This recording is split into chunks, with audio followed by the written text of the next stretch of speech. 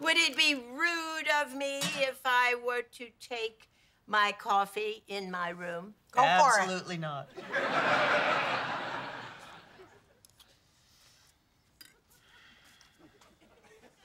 You gotta take her. No, not a chance.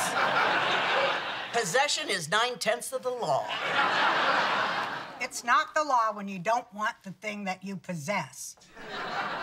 Now, she's only here because she came here first after the home kicked her out. I hear and respect your argument. I believe that I can make an equally strong case. I hate her. I'm older, so I hated her first. I don't have any space for her anyhow. I had to move Darlene and her kids into one room. All right, I give in. I will take Darlene and her kids. No, I like one of those kids.